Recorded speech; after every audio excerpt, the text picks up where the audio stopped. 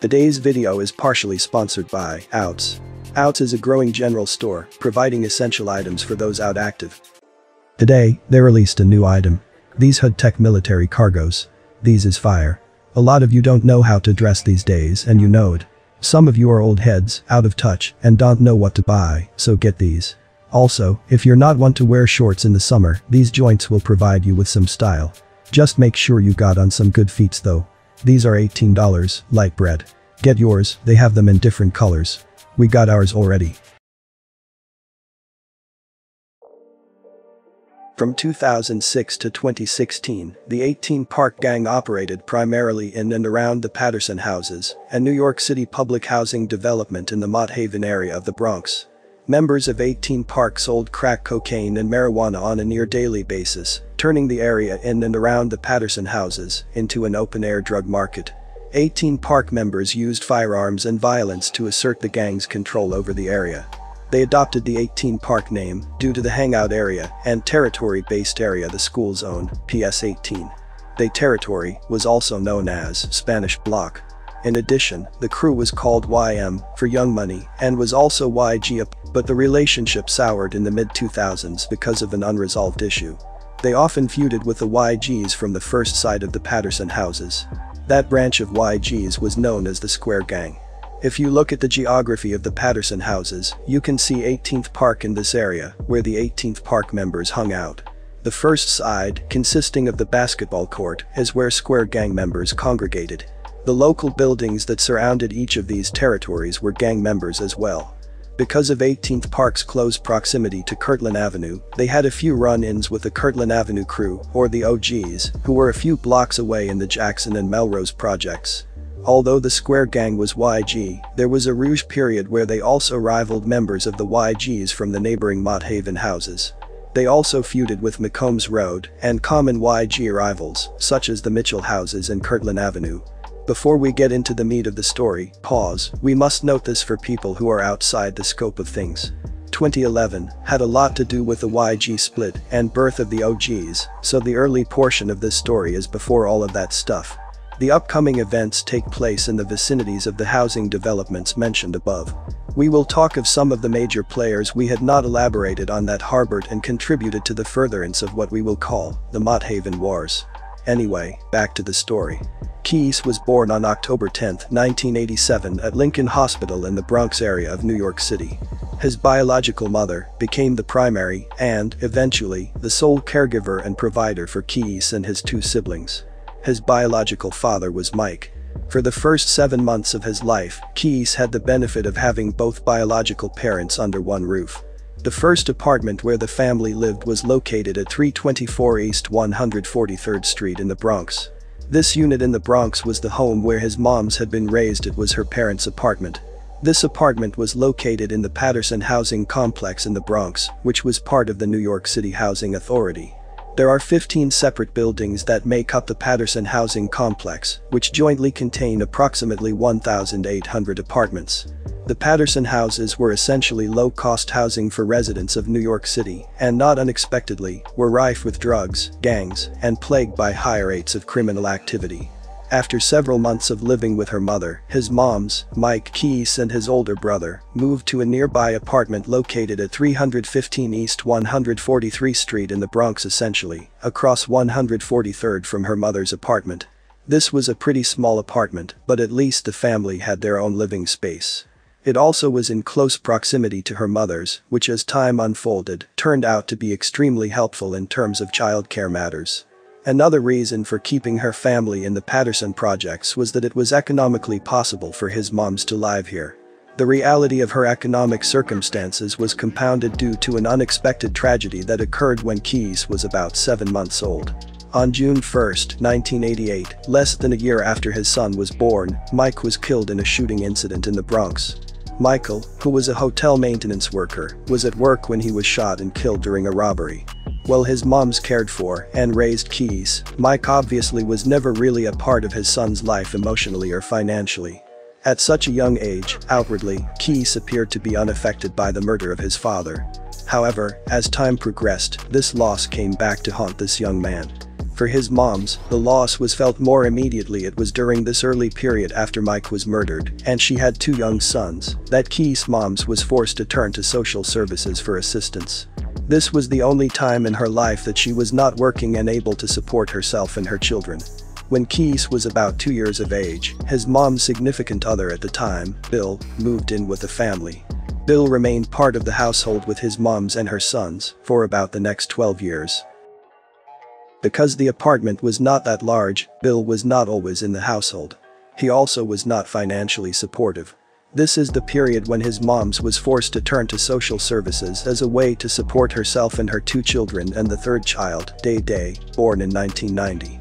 After staying at 315 East 143 Street for approximately 4 years, the family moved to another location in the Patterson Projects 308 East 145th Street. The apartment was a bit larger to accommodate his moms and her 3 sons, but outside the environment remained the same. And, while Bill still was involved with his moms, he never contributed much to the family. That role fell to his moms, who began to work and build a career for herself. y.g'z was around age 6 when the family first moved to this larger unit at 308 East 145th Street, and his mother began spending much less time at home. During this time, 2000, his mom's got her degree and was working full-time. Years passed before Bill exited their life. He had always worked on and off through the years and never held a steady job. Near the end of his tenure with his moms and the boys, Bill began using drugs and became physically abusive. In fact, shortly before he left for the last time, Bill was using angel dust. y.g'z was approximately 14 at this juncture, so he had been exposed to Bill and his deleterious influences for about 12 years in total. As y.g'z moved into his early teenage years, he spent more time with his friends on the streets outside the Patterson Projects and less time inside, supervised by his mother. He and his friends had grown up in Patterson together. They attended school together and played sports together. In fact, y.g'z was active in several types of athletics and often played at the Mott Haven Community Center. On the downside, it also was around this time, at about age 14, that y.g'z first began smoking marijuana. Eventually, his moms moved in with a cousin for several months. y.g'z's older brother had left home already, and y.g'z had moved in with his fiancée at her grandmother's apartment around Pelham Parkway North in the Bronx. They would be there for about 2 years. Eventually, his moms moved into another apartment located near Courtlyn Avenue in the Bronx. Outside of the few months she spent at her cousin's apartment, this was the first time in her life that his moms had lived outside of the confines of the Patterson Houses, a community plagued by crime, drugs, and gangs. The same went for y.g'z when he moved to Pelham. For the first time in his life, the streets outside his home were not filled with chaos and danger. In May 2002, his older brother got his high school diploma and went on to John Jay College. While he still knew people from where he grew up in Patterson, he developed a new social circle once he began his education in Manhattan. Like his older brother, y.g'z would achieve his high school diploma in June 2005. Regardless of his success at Park East, this was not y.g'z's first choice for a high school. y.g'z wanted to emulate his brother Michael and aspired to attend the Leadership and Public Service High School in Lower Manhattan. He did well in school and wanted to follow his brother. However, when it came to applying to the school, he was told he had to go to his own school. He had no support from his counselor or teachers.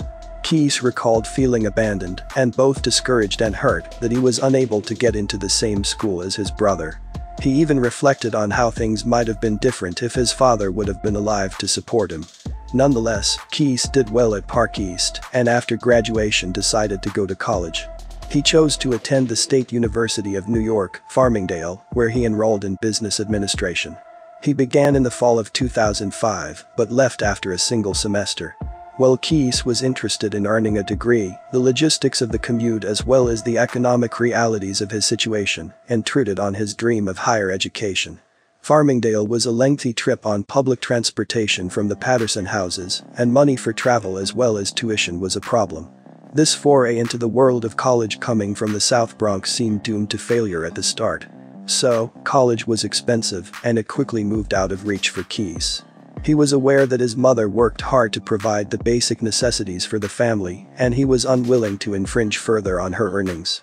y.g'z had worked at a number of jobs during high school: the Parks Department in White Plains and McDonald's.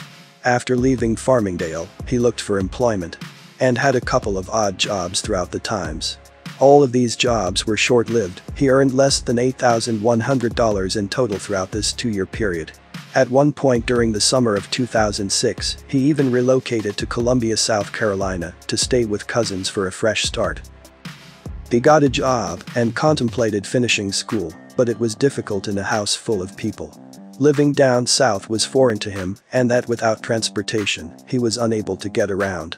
Around 2006 to 2007, once he returned to the Bronx, y.g'z contacted the Building Works Construction Pre-Apprenticeship Training Program in Lower Manhattan. He had spotted a flyer for the program and thought the initiative sounded interesting. He took a chance and applied to the program, and he was accepted.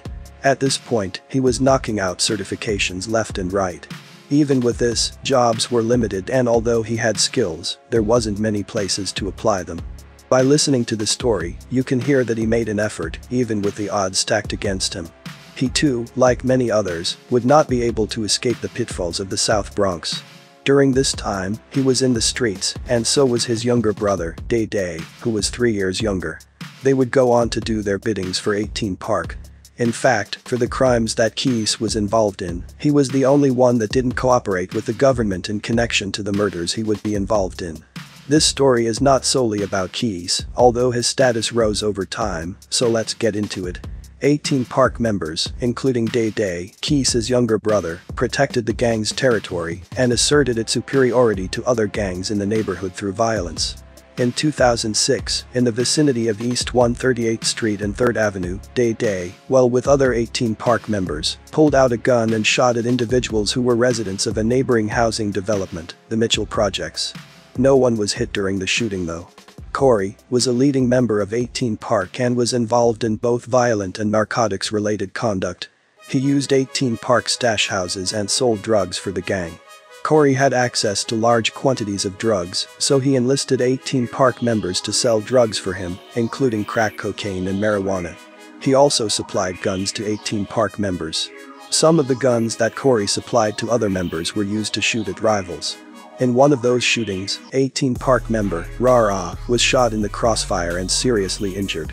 Bebo became a member of 18 Park when he was only 17 years old. At that time, 18 Park was primarily involved in the dealing of narcotics and was closely aligned with a neighboring group, the Young Gunners.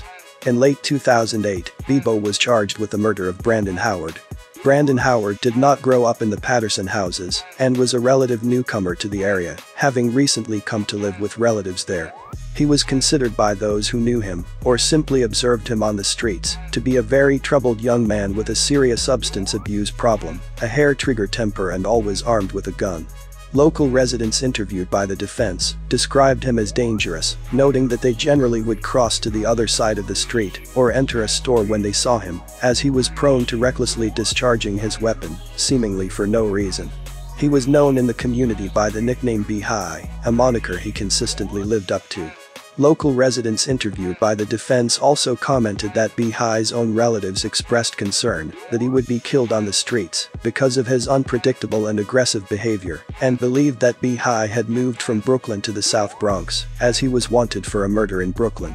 In the weeks preceding the Brandon Howard murder, Bebo became aware that Howard was angry with him because of a temporary casual relationship Bebo had with Howard's then-girlfriend. Then, one afternoon, Bebo was sitting on a park bench in front of the Patterson Houses with several friends, including a friend nicknamed White Blood, from a different area of the Bronx and not a member of 18 Park. They spotted Howard walking down the street towards them. Bebo and his 18 Park friends immediately became attentive to Howard's movements, given his reputation for violence and his anger at Bebo. The minute they saw Howard's hand move towards his pocket, they jumped off the park bench and ran for protection in the closest Patterson building. White Blood, unfamiliar with the area, began running up the block. Howard chased White Blood up the block and shot him in the back, killing him.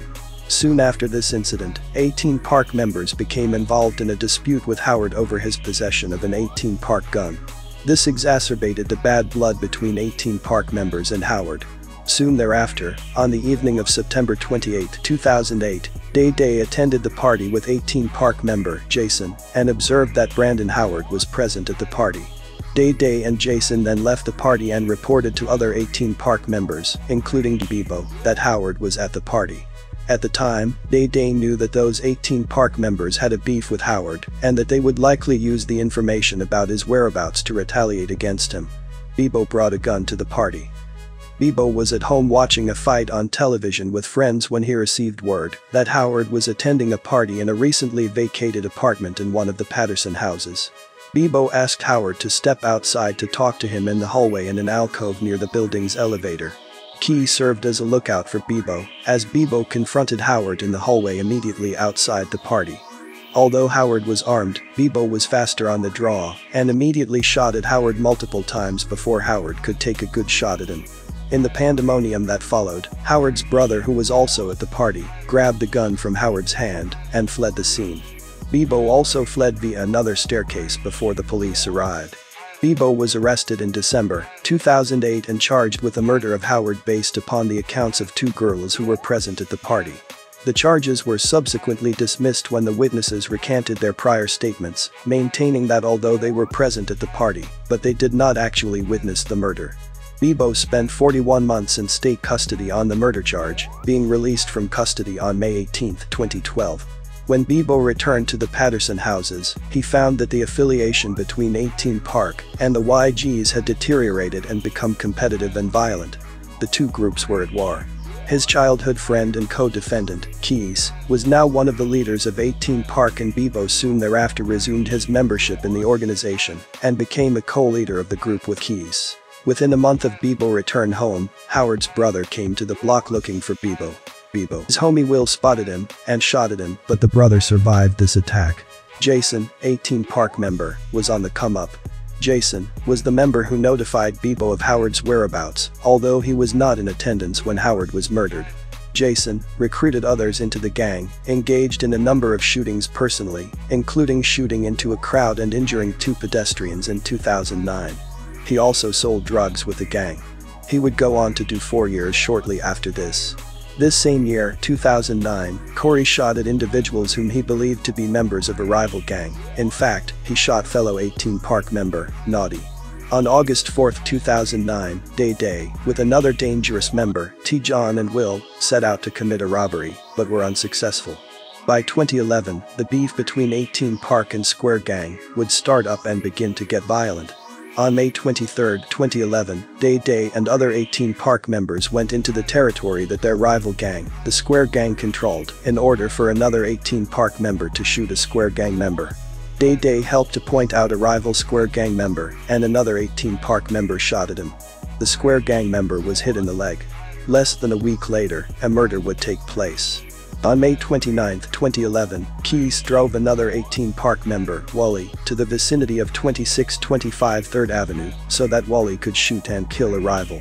Wally did not shoot a rival gang member, but instead fired his gun into a crowd and killed 16-year-old Johnny Moore. After the shooting, y.g'z drove Wally away from the scene of the crime. There was another story as to how and why this happened though. Johnny Moore, the well-known talent on the basketball courts of Mott Haven, was slain not long after he was victorious over another young man in a one-on-one game for cash. They were playing basketball for money. He won and the other kid wouldn't pay. Investigators believed Moore was walking toward a store near 3rd Avenue and East 141st Street about 11:10 p.m. when he ran into his recent opponent, who continued to refuse to fork over the money. The two argued, prompting the sore loser, Wally, to whip out a gun and fire several rounds. Moore, who lived in the Patterson houses nearby, was hit several times. Paramedics rushed him by ambulance to Lincoln Hospital, but doctors could not save him. A second 16-year-old boy was shot in one of his arms during the confrontation, police said. He survived, but refused to cooperate with investigators. Moore was one of 6 children. He was a promising basketball player who honed his skills relentlessly, playing pickup games from morning until night. He played in all kinds of tournaments. Basketball was his future. Regardless of which story is true, Johnny Moore lost his life, and Wally was the shooter. Also in 2011, Day went into Square Gang territory on another occasion with other 18 Park members, this time to retaliate against a Square Gang member who had stolen a jacket from an 18 Park member. Day shot at the Square Gang member, but no one was hit. In October of 2011, it's alleged that Square Gang members attempted to get back at their rivals. A 16-year-old victim, identified as Dove Ogden, was found shot in the head in Mott Haven. Around 8 p.m., Dove Ogden was with others on East 145th Street and 3rd Avenue, 18 Park territory. While they were chilling, the Square Gang Gunners, the y.g'z, showed up. The two rival groups got into a dispute with one another. Shots were reportedly fired at his group, and Dove Ogden was hit. It was unclear if he was involved. Cops were searching for the gunman. Allegedly, a y.g member named Rampage committed the murder. By November of that year, 2011, Wally stood trial for the murder of Johnny Moore. At the courthouse, 4 court officers were injured and 2 of them hospitalized after a group of gang members assaulted them. During a tense murder trial, 1 court officer suffered a broken shoulder, while the others suffered less serious injuries. The mayhem broke out around noon. Tensions had been running high between the families of both teens as they sat in Judge Troy Weber's courtroom in the Bronx Hall of Justice. They eventually began threatening each other in the courtroom pews, then brawled as the judge and lawyers looked on in shock. "It was complete madness," said one witness. "To see that kind of violence in a courthouse is disturbing." 5 of the attackers were arrested and charged with assault, 5 others received summonses for disorderly conduct. The attackers are all believed to be affiliated with Wally. "It didn't involve them and they shouldn't have gotten involved," said one teen involved in the brawl, in reference to the officers. He would beat the murder for now, but plead guilty to it later during the indictment of 18 Park. The violence had already escalated. The Square Gang and 18 Park would get into multiple shootouts with each other throughout the vicinity of the Patterson Houses. On December 15, 2011, in the vicinity of 315 East 143rd Street in the Bronx, T. John's co-defendant and fellow 18 Park member, Will, aided and abetted by T. John, fired gunshots at an associate of the rivals. The rival gang member was struck and injured by the gunfire. On July 20, 2012, Bebo, who was responsible for gunning down Brandon Howard at a party 3 years prior, participated with others in 18 Park in stabbing and beating up a rival gang member at a barbershop. The victim survived, but had to be treated for stab wounds at a hospital. In separate events, shortly after this, there was evidence from police officers who described chasing Corey immediately after a shooting at the Patterson Houses on September 15, 2012. Shell casings recovered by the police from that shooting matched the gun that Corey acknowledged that he possessed that day. Further, there was ballistics evidence that a gun that Corey had supplied to Naughty, a Kel-Tec, had been fired on July 8, 2011, during a shootout with a rival gang member, in which Rara, an ally, was shot and wounded. Somewhere around this time, 18 Park member, Dante, would travel to another rival gang's territory, the Patterson's Houses. He would take shots at rival gang members. It was unclear if anyone was hit though. Before the end of 2012, members of the rival Square Gang would get indicted as a part of a drug conspiracy. Max, Twizzy, Reg, Omar and Shoes were all hit with narcotics charges. 18 Park would still be applying pressure. In 2013, Day served as a lookout to facilitate another 18 Park member in shooting at Square Gang members. Again, no one was hit. Day also participated in 18 Park's drug trade. Day's participation was partly as a steerer, someone who would direct narcotics customers to dealers affiliated with 18 Park. As for Jason, despite having served a 4-year prison sentence for the 2009 shooting described earlier in the story, shortly after his release from prison in 2013, he once again shot at rival gang members. T. John was another 18 Park member. On September 24, 2013, in the vicinity of 308 East 145th Street, T. John planned to shoot and kill a rival gang member. He discharged a weapon on this occasion, but did not hit anybody. T. John was confronted by the police and brandished a firearm, pointing it at one of the police officers who confronted him and putting that officer in reasonable apprehension of immediate bodily harm. Almost 3 months after this, on December 12, 2013, 18 Park members were at the stash house when police officers raided it. Corey tried to bar the door to delay their entry, while other 18 Park member destroyed some of the drugs that were present inside the apartment. Let's jump over to the Square Gang for a minute. As for the Square Gang, Dummer, along with guys like Tay, were the most notable y.g'z in during this time period. June 2014. Dummer was charged with attempted murder of a police officer and criminal possession of a loaded gun after shots were fired at East 145th Street and 3rd Avenue. The officer, who joined the NYPD the year prior, took off his hat so it wouldn't fly off his head, and a bullet tore through it while he held it in his hand. It was alleged that he was fleeing from shooting a 15-year-old 18 Park rival just moments before. Dahmer would be on the receiving end of the same fate just a few months later. In October of 2014, he would get into an unexpected shootout with known 18 Park shooter, Wally. It's unclear who Wally was with. All we know is that he was accompanied by the youngest 18th Park member of the crew. Dahmer and Wally exchanged gunfire, and during the blaze of bullets, Wally shot the gray brim hat off of Dahmer's head. Crazy. In August or September 2014, in the vicinity of 331 East 146th Street, T. John's co-defendant and fellow 18 Park member John fired gunshots at two associates of a rival gang. After the shooting, at which T. John was not present, Harris handed the gun he had used to T. John. T. John hid the gun in another 18 Park member's apartment. This shooting took place near their own territory, so the two people they were shooting at probably shouldn't have been there. 2015 would be a deadly year as well, as the two gangs continued to duke it out. On April 15, 2015, the youngest member of the crew accompanied another 18 Park member when the other member stabbed and injured a member of a rival gang.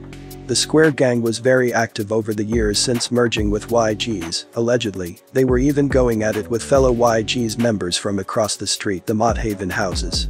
At the end of May, in 2015, Tariff Combs, 21, was fatally stabbed in front of the Bronx's Mott Haven Houses on East 143rd Street about 1:30 a.m., police said. A 21-year-old man was found shot in the left elbow a short distance away, but it was unclear if the two attacks were related. Tariff left behind a 2-year-old daughter. Rumor has it, he was getting money in Delaware. The younger brother of Hooli, a rapper known as y.g'z, also from the Mott Haven Houses, did a tribute in honor of Tariff.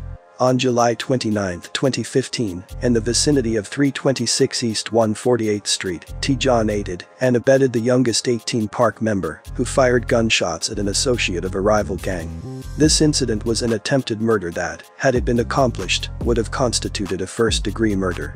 Violence was not the only aspect of 18 Park's operations that T. John was involved in. T. John also helped 18 Park sell drugs. While T. John's personal involvement focused on marijuana, he helped effectuate crack sales, understood and agreed to the large scope of the gang's crack dealing, and had access to the apartment of a guy named Christian, one of the hubs of the gang's drug dealing, to facilitate drug deals. As for the youngest member of the bunch, he was captured on intercepted phone calls interacting with y.g'z, a leader of 18 Park's drug distribution operations. The youngest member was handling cash and illegal drugs and interacting with customers, more of a steerer than a full-blown drug dealer. In addition to the violence, in October 2015, Bebo shot a rival drug dealer in the leg in front of the deli on Spanish Block. The Square Gang y.g'z were the last branch to be indicted in the Patterson Houses due to violence. Shortly after, another murder took place in front of the Square Gang territory. In 2018, when authorities arrived at the scene, they discovered the body of Cheyenne Carter, a Crip member that goes by the name of 280 Shaw. Back in 2014, Carter was involved in an indictment stemming from turf wars with other Bronx gangs, including Dub City, WTG and 6 Wild. He was a part of the 280 Crips. Anyway, rumors started to circulate that Cheyenne was an informant in the 2014 280 indictment. He was associated with the Mitchell projects, due to them being Crips as well. One day, he came into the Patterson Houses waving a gun after getting cut in the face at a liquor store. He ended up getting murdered on May 26, 2018. Police say they found the 22-year-old unresponsive in front of 300 East 143rd Street outside the Patterson Houses around midnight. He had 2 gunshot wounds, one to his head and one to his stomach. Carter was taken to Lincoln Hospital, where he was later pronounced dead. A 28-year-old dude named Pee Wee would be charged with a murder. After sitting up waiting for a trial for about 4 years, the outcome was a not guilty verdict. y.g'z Pee Wee comes home. This wasn't Pee Wee's first run-in with the law though. He had an attempt murder case back in 2011 when he shot a well-known guy from Mott Haven named Biggie. We will talk about that in a later video. Possibly the next one, since we are in Mott Haven at the moment. But yay, he would plead a weapons possession and get only 2 years for that situation. As leaders of 18 Park, Bebo got 30 years and y.g'z got 35 years. Also, Wally was hit with 262 months in prison. But this about wraps up the story for this timeline. As always, stay low, and thanks for watching.